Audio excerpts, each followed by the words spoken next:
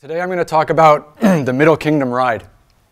And I've been working and living in China since 2002, and I came originally as a photographer, and I started working for a lot of newspapers and magazines.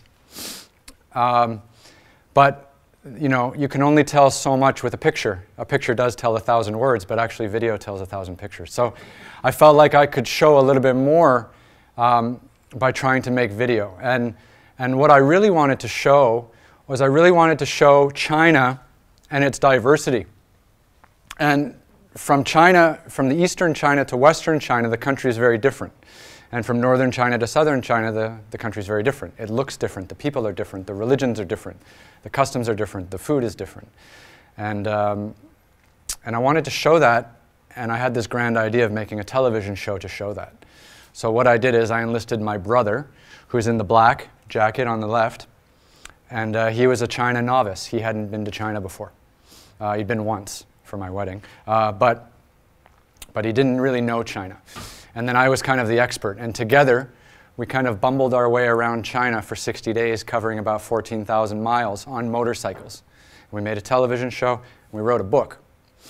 And the television show will come out later this year in the United States. It's already playing in some places around the world. And the idea is to show China, to take a kind of snapshot of where China is today. And the best way to do that is to make a road trip. Because when you fly from one city to another, you go to the hotel, you miss a lot. But the places in between usually hold the key to all the really interesting stories. And that's what we tried to capture in our television show. So today I'm going to talk to you a little bit about this journey, this 60-day journey, where we completely circumnavigated China. We went up to the north, we went all the way out to the west, we came down through Tibet, and back to Shanghai, which is where my home is. And we set a Guinness World Record for the journey. It ended up being the longest motorcycle journey within a single country that anyone had ever been dumb enough to attempt. So we have a lot to show you. So I'm going to start first with a video. It's about a 4-minute clip that highlights different parts of our television series. And then I'll go through a presentation and show you a lot of pictures. And then we'll have plenty of time for Q&A. My brother and I are starting this unbelievable journey. 20,000 kilometers, 60 days. Let's get out of Shanghai, baby! It's really not easy riding a motorcycle around China. Watch out for this yellow bus. Always tight. It's the perfect storm. There's no way we're getting through here. This must be one of the most beautiful places you could take a motorcycle. Here he goes, he's flying! 100 kilometers of feeling really high, and the next 100 kilometers of just feeling really low. Colin! This is a 30-kilometer traffic jam. No one has ever ridden around China on a motorbike before. Oh, water buffalo. This is more than just an epic road trip. This is the adventure of a We lifetime. are riding through a sandstorm. This is the Middle Kingdom ride.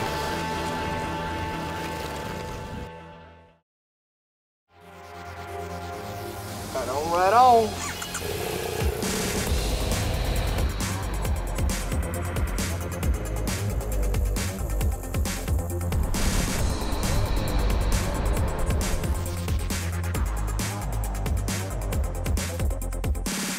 I've been living here in China for 10 years. My brother's been in Canada. He's been working in the finance industry very hard, and he just needed a break. I had my own business in the city, in big city Toronto, and the lifestyle was just killing me. I was an entrepreneur and I sold my business and I just had to get out. It's not what I wanted. Did you work in a cubicle? Like a box yeah. type thing where your whole life is like walled in? People were boxed in emotionally. You can't attempt an epic journey like we did without, knowing that there's going to be a lot of risks and that it's going to be challenging. Totally lost the bike from underneath there. But I just felt like we grew every day. Every day on the trip we got a little more wiser and became a little bit more respectful about these types of challenges that we set for ourselves. I've never felt so helpless in my life before. All good. All good. Over here? It's opened my eyes to how people live life in China. And it's opened my eyes to, intense poverty and sort of intense happiness as well. Tasha Devi. It's not just a motorcycle trip. It's not a two brothers trip. It's getting out there and experiencing life and experiencing nature and really enjoying the journey, not just the destination. And I think that's really important in all walks of life. It's great. This is our Guinness World Record. I know. Not bad, huh? Colin and I were debating. Yep. And we thought, what would be harder than China? What country is more chaotic, has almost as many people, and maybe has even more dangerous roads? And potentially worse toilets. So we are going to try to circumnavigate India next. The roads are potentially worse than China. Worse, yeah, we'll have to be extra safe. Worse infrastructure and more cows. If you hit a cow, you'll be lynched. They're sacred, you know. I know. Sacred cows are really quick though. They get out of the way. They move quick. Did you hear that? I didn't hear that. Apparently. Don't just say crap because the camera's on. Well, I don't read guidebooks. You're the update boy. I'm the update boy. So yes, we're doing India. And So that's a little bit of an introduction of the kind of footage you'll see when our television show does come out. And you can see just from the video that I showed you, the diversity. You know, in one place we were, you know, in the jungles of southern Yunnan. In another place we were on the high plateau. We spent 22 days struggling through Tibet with altitude sickness. And we really wanted to show that diversity, and that's what we've tried to do. So as we go through, my brother Colin and I, we both grew up in Toronto, and he graduated from his university program in finance, and he got into the finance industry and started up a currency trading company. So he was your typical evil banker. And then his company was sold, and then he decided that this was going to be his opportunity to take a gap year, because he didn't do that. He went straight from university into work, and he wanted to go out and see the world. And of course, he had an older brother, who, that's me, who had been living in China for a decade doing quite fun things. And he said, hey, I'm going to come to China. I want to do something with you. Let's go hiking or something. And then we both said, hey, we both like motorcycles. Let's go motorcycle riding. So he sold his house and quit his job. So he really gave into the idea of that this was going to be a life-changing opportunity. And he was really the driving force behind making this trip happen. And we did an off-road training course in Germany, because we use BMW motorcycles, because actually the journey is very challenging. On a motorcycle, you have to really know how to ride a motorcycle to do some of the trips that we did, through some of the places we did. So we did do some training. And then after we finished our trip, he actually reunited with his wife and then kind of traveled around, and now he lives in London, England. So that's Colin. And that's another shot of him in Inner Mongolia on one of the kind of best days we had of riding in the middle of nowhere. And before I made a venture into television, I spent my life trying to actually be invisible. I spent 10 years being a photographer. And I prided myself on being a documentary photographer. I didn't want to interact with my subjects. I wanted to kind of document them in a neutral way where I wasn't kind of interfering with their life in any way, shape, or form. I wanted to have true images. And that was great. And I graduated University of Toronto in 2001 and moved to China in 2002 and began working as a photographer. And then in 2004, 2005, I got into the New York Times and all this kind of stuff. But in 2008, of course, we had the financial crisis. Lehman Brothers collapsed, September 2008, and the publishing industry was devastated. And I found myself with a lot of time on my hands. And I said, hey, I want to show China in a different way. I've done the photography thing. Let's try making a video. Let's try making a television show. Let's think outside the box a little bit. Let's go in a new direction. In 2009, I was named one of the 30 emerging photographers in the world. And then in 2011, we were awarded the Guinness World Record for our MK ride. And the picture you see here is actually all about the financial crisis. I spent a lot of time in Dongguan for Newsweek in September in 2008 because, as we all know, the bank failed. And there was a credit crunch, and the banks stopped lending to each other.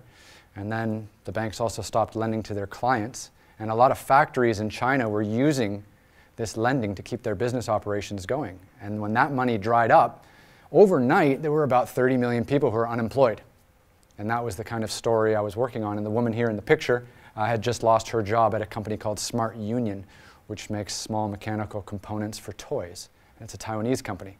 So, you know, this was the kind of harder documentary photography that I was very much involved in before I took this motorcycle trip. Now, how do you make a motorcycle trip and how do you make a television show out of it? You need a lot of pictures. And we hired this man. His name's Chad. He's also a Canadian. We like to roll together. And he was in charge of all of our cameras and collecting our footage. And we used a lot of these small cameras for all those pictures of us riding, looking back at our face, and then having another camera looking out to see the road that we were working on. So it was a real film production that we tried to do here. And of course, our motorcycles, we chose to use a BMW F800 GS. For those of you who know motorcycles, it's a great off-road motorcycle. And of course, having the right bike is important. It's just like having the right camera. It's an important tool, and it safely got us around the country. So what was our route? You can see Shanghai there. That's my home, and that's where we started. And we went up north to Dongbei, all the way to the border of China and North Korea. And then from there, we went all the way to the border of China and Pakistan in Xinjiang province. And then from there, we dropped down into southwest Tibet on a road that's almost never been traveled by any tourists or foreigners, which is called the G219 highway. And that was this stretch right here, which was incredibly challenging. It was about 1,000 miles of nothingness, and it was all up above 16,000 feet.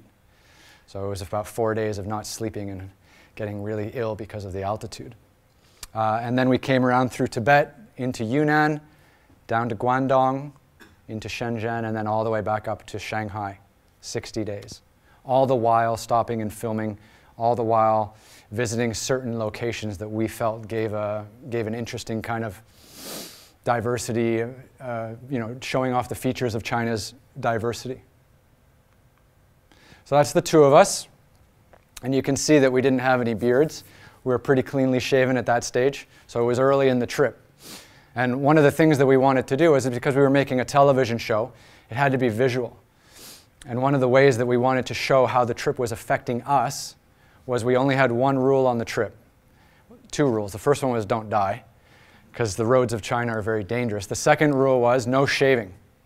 So for 60 days, 65 days on the road in China, we didn't shave. And that way, as we got further along in our journey, as we lost weight and became kind of tired, we also became incredibly hairy. And it was kind of a funny way of whose beard was longer, and at the end of, you know, a busy day of riding in the dust in Tibet, you know, your face was just disgusting. So it was good fun. It was a good kind of guy thing to do, because where in the world do you get 60 days where you can just let it all hang out? You know, we're always dressing and shaving and looking nice for our work. So this is a picture of Colin, and he's just next to a big car ferry. And actually, we traveled from Shandong province to Liaoning province, and we crossed this body of water here called the Bohai Bay. And that was great fun. But the only problem was it was a car ferry and not a motorcycle ferry. So they really didn't know how to deal with our request to take the car ferry. And here they are trying to figure out what the hell to do with our motorcycles. This is a common thing in China, you know. They have obviously the boat goes across the water, and obviously the boat can hold our motorcycles, but they didn't have a category for motorcycles, because people don't usually ride motorcycles in between provinces or even in between cities. They're usually kind of intercity vehicles for commuters. So the idea that two white guys wanted to try to travel around China by motorcycle was already a foreign concept, and the fact that we wanted to put our motorcycles on this huge car ferry posed even more problems. And we actually missed the first car ferry and had to wait 2 hours for the second one, and they eventually charged us the same fee as the car because they didn't have a category for the motorcycle. And you find this a lot in China, where they just can't seem to figure out how to place you. It was quite fun. We went up right to the border of China and North Korea, and we wanted to do that because that's probably the furthest east that you can get in China. And you'll see here that that is actually North Korea. And we're in a city called Dandong, and Dandong is in Liaoning province, and we stayed at a hotel, and the hotel had a little kind of coffee shop in the very, very top, and it had these binoculars. And of course everyone's like, you have to go up to the coffee shop so you can look into North Korea. But how many people get to look into North Korea? It was really quite a unique thing. And at night, it's completely black. There's no lights twinkling at all. Whereas the China side is, of course, full of lights and full of new buildings and full of cars honking. But the North Korean side is silent and black. But it was quite a contrast. And Colin and I had good fun. This is the Yalu River here, which actually forms the border between China and North Korea. And Colin and I, we were trying to hit golf balls into North Korea because he has a great slice. So he was trying to hit them up and over. And we put a few in the water, but we didn't actually get them onto the other side. But you have to have some fun too, right? So the MK ride, why did we do it? Well, you know, Colin and I, we did the trip in August and September and October in 2010. And I went to New York in March 2010, and I was feeling really distraught. I went to meet some of my photography clients, and a lot of my customers, a lot of the magazines and the publishing companies were actually going bankrupt. And a lot of the editors that I've been working with for many years were getting fired, and there were cutbacks and things like this. And I was sitting in Central Park in March, and Colin came down to visit me because he was located in Toronto. And we were sitting in Central Park, and I was feeling really low. I was just like, wow, you know, this industry that I've been in for the last 7, 8 years and really enjoying has all kind of stopped. And, you know, all these people that I'd used to do a lot of work with, you know, it's no longer there anymore. And I was really a bit worried, and I wanted to do something really different. And then Colin said, hey, you know, I want to do something really different too. I don't really like the finance industry. I want to try something new. And then he's like, you know, I think I can sell my house and sell my car, and I think I should come to China. And I was like, okay, slow down. Let's not do anything too rash. But he's like, no, you know, this is it. I really want to have an adventure, and I think we should do it together. So it was a really life-changing moment. And another thing, too, is my brother and I are quite close, but we've lived apart for 10 years. I lived in Shanghai, he lived in Toronto. So this was also a chance for us to reconnect. He was no longer the idiot 17-year-old. He was now a man. He was in his late 20s. So it was a chance for us to kind of be friends as adults instead of just as children like we were when we both lived in Toronto. So we set May the 1st as our kind of D-Day. Are we going to do this? Now, of course, when two brothers decide to do something, it doesn't mean anything. First, we have to ask our wives. And of course, when you have a conversation with your wife saying that you're going to go away for 60 days because you want to ride an expensive motorcycle around China, you're not going to get a positive answer. So it took a while to kind of massage out what we wanted to get from our wives, and it was a real challenge.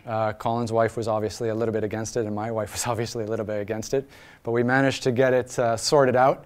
And then in July, we did our off-road training in Germany. China is a huge country. They have some of the most beautiful expressways in the world. 4 lanes, 6 lanes, toll roads, brand new. They also have 5,000 kilometer stretches of dirt road. So we didn't know how to ride a motorcycle on dirt. We didn't know how to ride an off-road motorcycle through a river. We didn't know how to do any of that.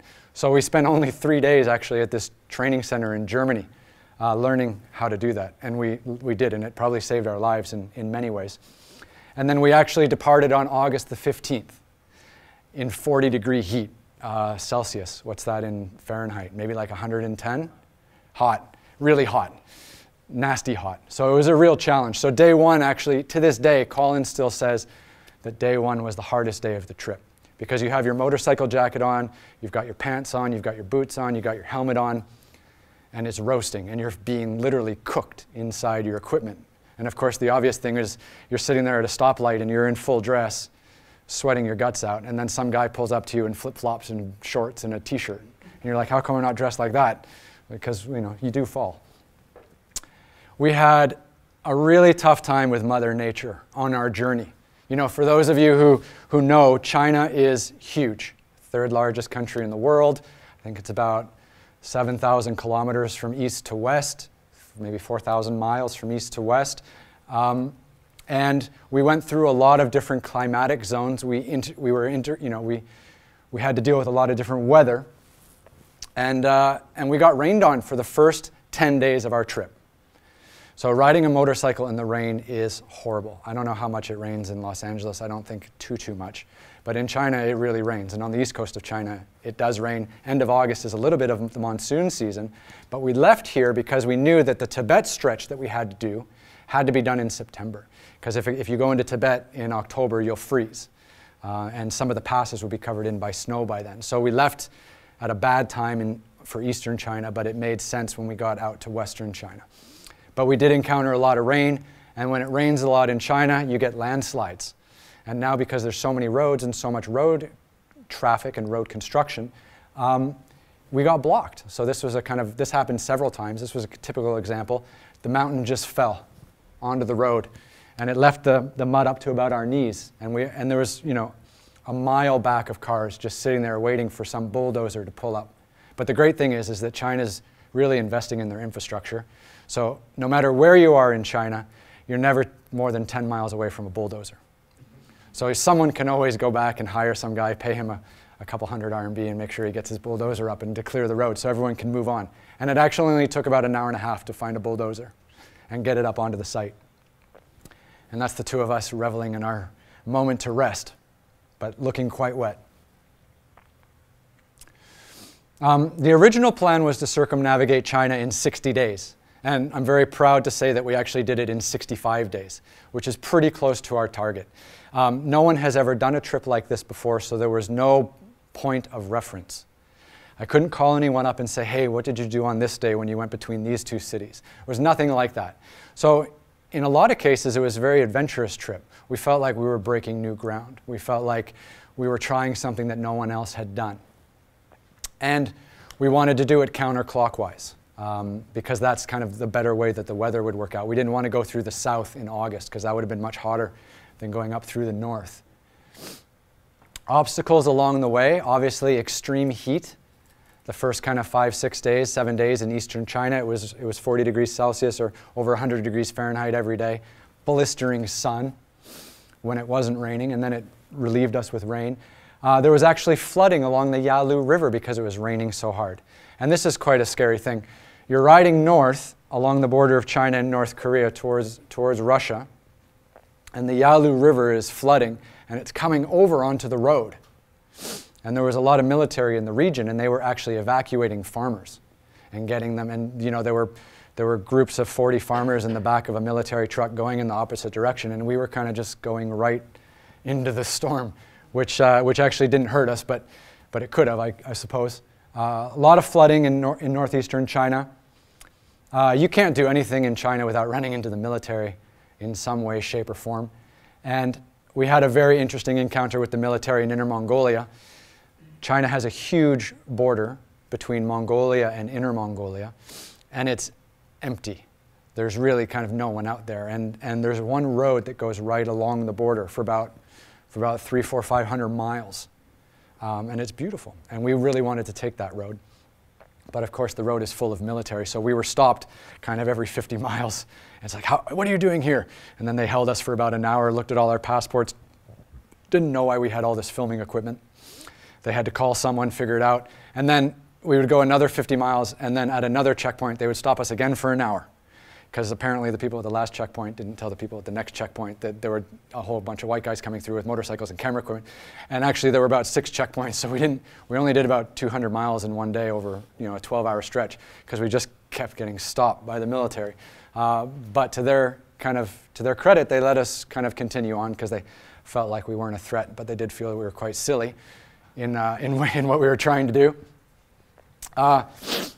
In Xinjiang, we had sandstorms. I don't know if anyone's ever been in a sandstorm before, but it's horrible. Obviously, you lose a lot of your ability to see, and also you get sand in every crevice of every piece of clothing and in every fold in your body, including your ears and your eyes and your nose, and it is kind of suffocating. And we actually were riding one day and got caught in a sandstorm, and we had to hide out in a gas station until it passed. Hailstorms. We had a lot of hail. In September on the border of China and Pakistan, it's usually good weather. I had actually been there several times. But it was snowing the day we went up, and then we actually got caught in a full hailstorm. And of course, when you're in a nice car, you've got your heater and you've got your DVD player, or your CD player, and your MP3 player, and you're quite enclosed and you're quite safe. But on a motorcycle, you really feel every change in the environment. So in one day on the border of China and Pakistan, we went from about 10,000 feet above sea level to about 17,000 feet above sea level. And the temperature was, I'm going to use Celsius because I just don't know. The temperature started about 10 degrees Celsius, And by the end of the day, when we got to the very, very top of the pass, it was about minus 15 degrees Celsius. And we were completely soaked and frozen, and I actually almost got hypothermia. The G219 highway is the road that goes from western Xinjiang into western Tibet, one of the most remote roads in the world. And it actually goes through a small piece of land that India and China had a war over in the 1960s. And it's heavily militarized, which was good fun. We only had one real mechanical problem on the trip, and I burned out my clutch. And a clutch is the part of the motorcycle that changes gears and that recognizes the gears. And I actually burned that so badly that my motorcycle stopped registering gears. And this was in the middle of remote Tibet. And we didn't have a spare part. So this was obviously quite an exciting part of our trip, where we had to fly a clutch from Canada to Hong Kong, smuggle it across the border, and then fly it to Tibet, and then drive it to where we were, fix the clutch. And then we had to backtrack to where we stopped originally, and then continue our journey, so we didn't miss any of the miles that we had to do. And of course, we even had rain coming back through eastern China on the way. And this is us freezing on the border of China and Pakistan. And you can see anytime someone's standing there like this, that's an indication that they're quite cold. And we had these balaclavas on you. You wear them when you go skiing to keep your face and neck warm. And we were wearing those under our motorcycle clothing. And those are actually 2 Pakistani military border guards. And they were up there as well in the very, very cold weather. And this was us just making a small repair. We had a battery problem one day. That was a picture I took of myself because I was surprised how I looked. You know, we were staying in a lot of really bad hotels. We were staying in a lot of guest houses. We had to camp out several nights in Tibet especially. And I remember this was the first time we were in a hotel in about 5 or 6 days. And I just stood there in front of the mirror, and I was amazed at how much weight I'd lost. And I lost about 30 pounds on the trip in 65 days. And that was basically a combination of not eating well. You know, we would have maybe some congee, which is like a rice soup, and a hard-boiled egg for breakfast. And then we would try to have dinner. And dinner was kind of a mix of whatever noodles we could get, you know, plus maybe some bread. And we were lucky if there was any meat in there. And actually, we were riding so hard every day to kind of do the distance, because 14,000 miles, 13,000 miles is a really long way to go, that we kind of never stopped for lunch. And we would just have some granola bars or some chocolate bars along the way. Snickers was a good one because they've got peanuts in them. Gives you a little bit of protein. But anyways, we'd all lost a lot of weight, so that was kind of what I looked like midway through the trip. This is Western Tibet, and it's hard to visualize how bad the roads are. It's really hard to visualize, you know, standing at the top of this high pass on a road and looking south, as we are on this picture, and trying to find where the road goes and trying to find out what the path is. And that's the road. You see that? And it's all switchbacks, and it just goes back and back and back and back, and then the other side, and then it'll go down that valley, and then it'll go back and back and back and back and over the top, and it'll go back and back. And you're doing that 12 hours a day, 5, 6 days in a row. And there's no guardrail. There's no pavement. There's no gas station. We had to carry our own fuel in parts of Tibet. It was kind of just us and some big trucks that were carrying kind of supplies to some of the military bases in the region. So at that point, we were kind of thinking, well, what are we doing? Or should we be here? Is this a place that you know, is suitable for tourism? We did do some tourism. We went to Dunhuang, and in case anyone has been to Dunhuang or hasn't been to Dunhuang, it's probably one of China's most beautiful national park areas. They have these beautiful sand dunes there, and it looks like something out of the Sahara Desert. And the best way to see the sand dunes is to fly this glider up and over the sand dunes. And of course, we're making a television show. We want to show people how beautiful China is and how different it is. And so we flew the glider. And that's Chad on the left, and that's Colin in the middle, and that's me on the right. And we all took turns doing the glider, and we did some filming up there. And it's quite a nice part of our show. That's what it looks like from the glider.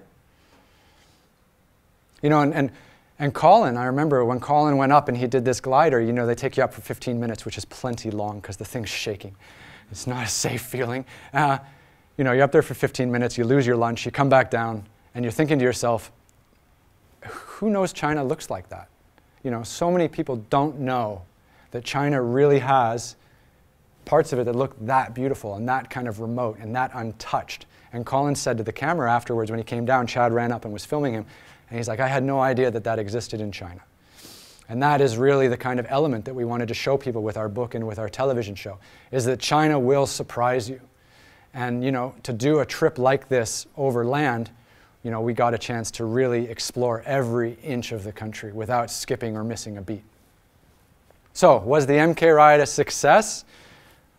We're alive, so that, in that sense, yes. Neither of us got divorced, which is excellent as well, because our wives were still angry when we came home. But we became the first people to circumnavigate China, and we were quite excited about that. And now we've had a lot of people who have come to us and wanted to do similar trips and wanted to do driving trips and wanted to kind of learn more about the experiences that we had on our journey. And we set the Guinness World Record, which is actually, it's important to tell you, we didn't set out to set a Guinness World Record. We actually did our trip, and then someone from Guinness contacted us and said, do you have all the waypoints and all your hotel bills and all your GPS points and all that? Because I think you set a record, because no one's done this before, and the last person who did it was like around India. And of course, India is much smaller than China. So we actually set a Guinness World Record, and we had this big double-page spread in the 2012 book. 2011 book. And of course, we made our book, we made a DVD, and we have a television show that's kind of being aired globally. And this has been such a kind of unique experience that it led to another television show that we did recently in India. And we did the exact same concept. We wanted to show people what it's like in India. We rode a motorcycle all the way around India, and we just finished that last year in October. And everything will come out, the television show and the book and stuff will come out in November. So now it's kind of led to a bit of a new career for myself, making adventure television and writing books about it, and hopefully inspiring people to go off and explore the more remote parts of the world. So that's what two eggheads look like in the middle of Xinjiang, wearing our balaclavas. I'm serious, the weather changed 4 times a day. You know, in the morning it would be hot, in the afternoon it would be freezing, and then at night it would be super freezing. And every time we stopped, we usually stop about once every hour and a half. It's really hard to sit on a motorcycle for more than that kind of time without stopping and shaking out your legs and having some water. But every time we stopped, we were either putting on more layers or taking off more layers. And it just became exhausting in the end. The MK ride was a unique adventure because we actually had corporate partners for what we did. You know, Colin and I, we didn't use all of our own money because we were making a television show, because we had these kinds of books and things like that. We did have corporate sponsors. And one of the, well, these 3 Uyghur men, they were not our corporate sponsors.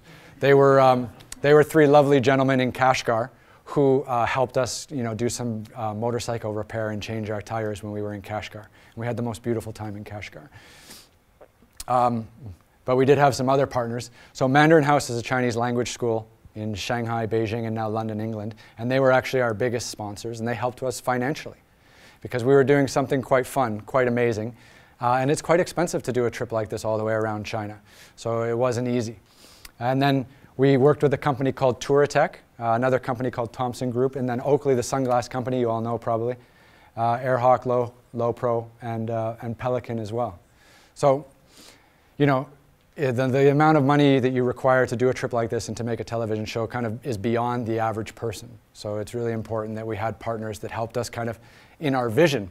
And I'll tell you that, you know, before I did this trip, I kind of thought that I could just call up National Geographic and say, I'm going to do something really stupid. Why don't you guys give me some money and I'll bring a camera? But it doesn't work like that. You know, the broadcasters don't really pay people to do much. You have to kind of go out and do it, and then they'll air it. And I didn't know that when I first got into this business. So it was really important that we had these people helping us out. So this was probably my favorite day of the trip.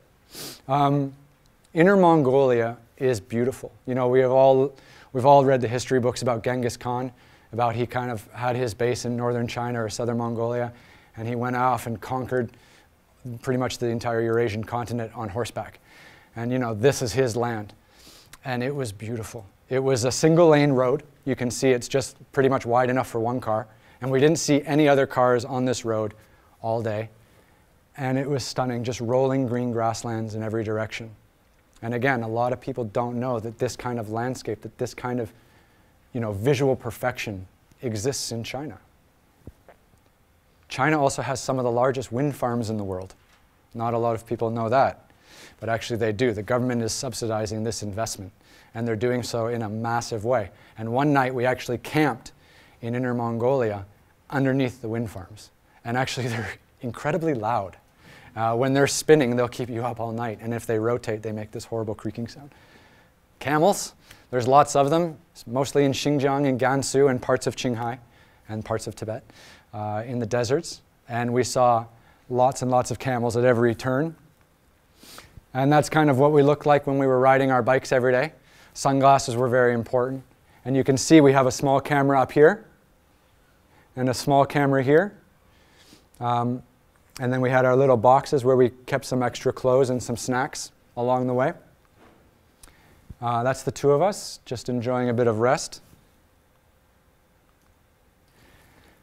China had the most dangerous roads in the world up until about 2 years ago, when India recently took over the crown as being the most deadly roads in the world, which is where I've just come back from doing the second trip.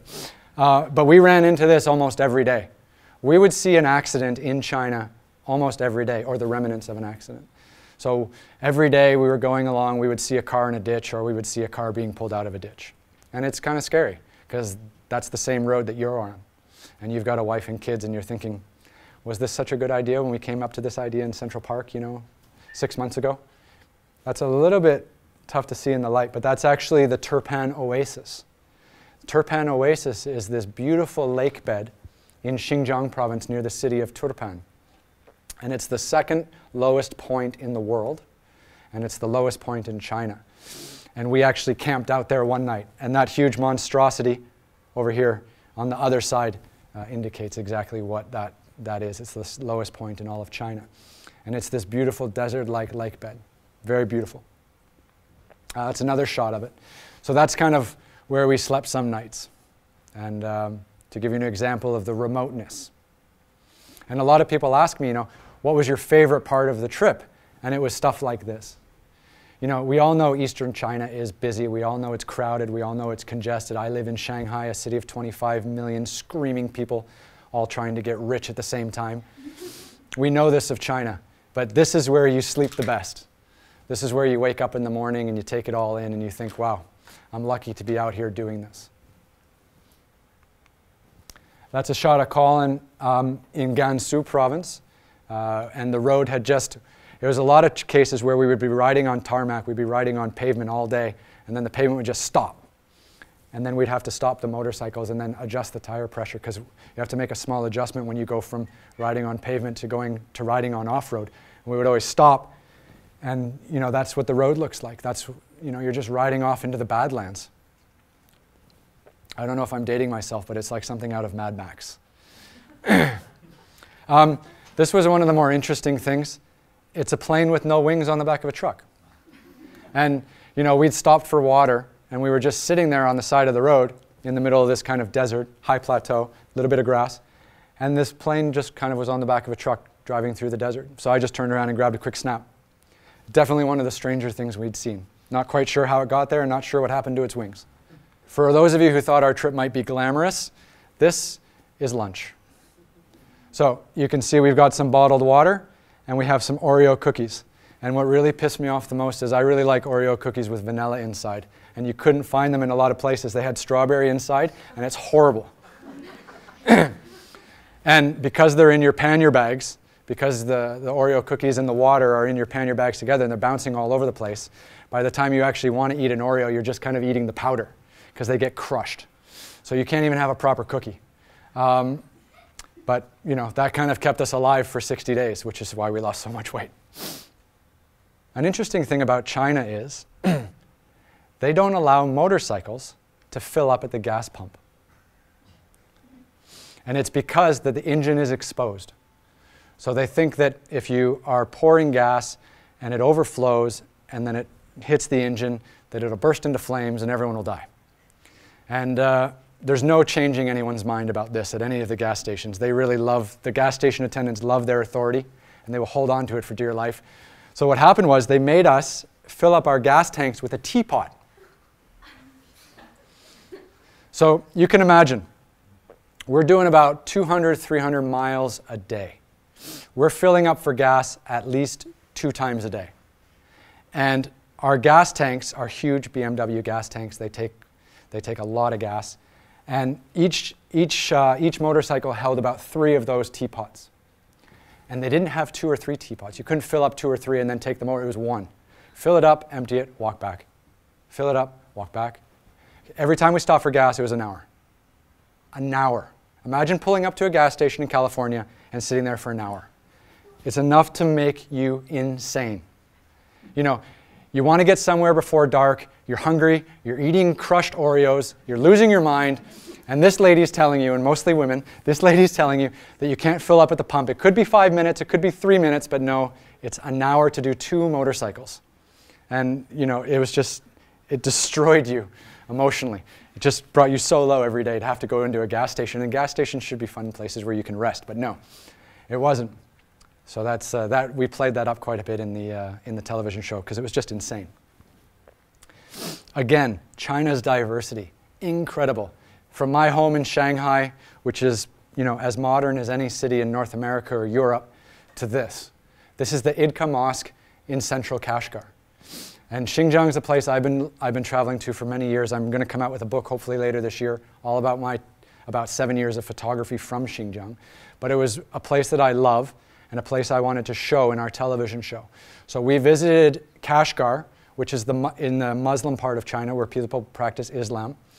And this mosque is one of the biggest and most important in all of Central Asia. And we were very lucky, mostly because I planned it like this. We were there for the end of the Ramadan festival. And the Ramadan festival is the period of time where the Muslim people who practice Islam do not eat during daylight hours. So they don't eat during daylight hours for 1 month. And then on one day, they all go to church, they all go to pray at the mosque. And then after that, they all have a big feast. And they actually slaughter sheep and they eat lamb in the streets. And then they dance all day. And it's a great festival. And we happened to be in Xinjiang, in Kashgar, at the Idka Mosque on this day. And we were able to film a lot of it. And it was really a stunning day. And again, you can imagine, I've seen this before. I've actually been to 2 of these festivals in the last 10 years. But you can imagine Colin, Toronto, born and raised, in the finance industry. You know, he's all about his new car and his rims. And then I'm pulling him out into the middle of effing nowhere to visit this mosque for this Ramadan festival. It was his first interaction with kind of the world of Islam. It was his first interaction with Muslim people praying at a mosque. And there were, you know, 20,000 people in that square. And he was just blown away, you know.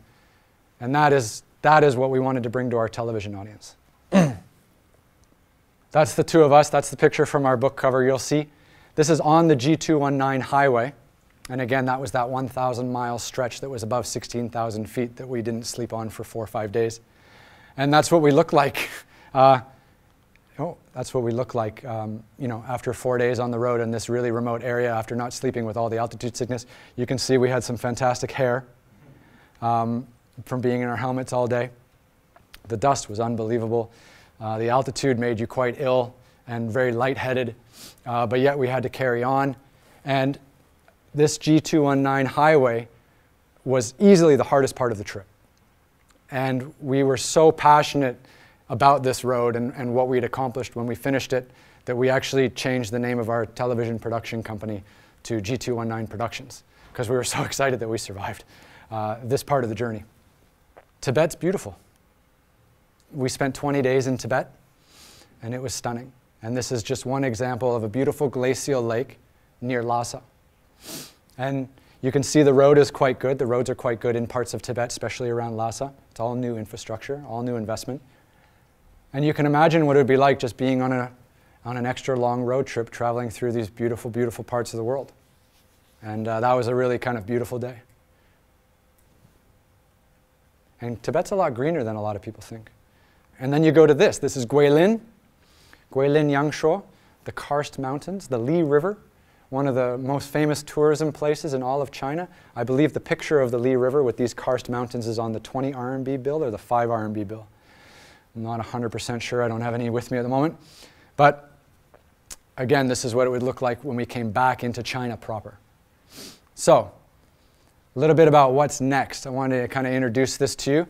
The Middle Kingdom Ride television series will have its global premiere on the Travel Channel in April. The Middle Kingdom Ride book and DVD are available. And we just recently finished the India Ride, which was our equally stupid follow-up to the equally stupid motorcycle ride around China, where we thought we could circumnavigate India in 60 days. And we actually did it. And I can tell you, it was much, much harder than China, because India is crazy.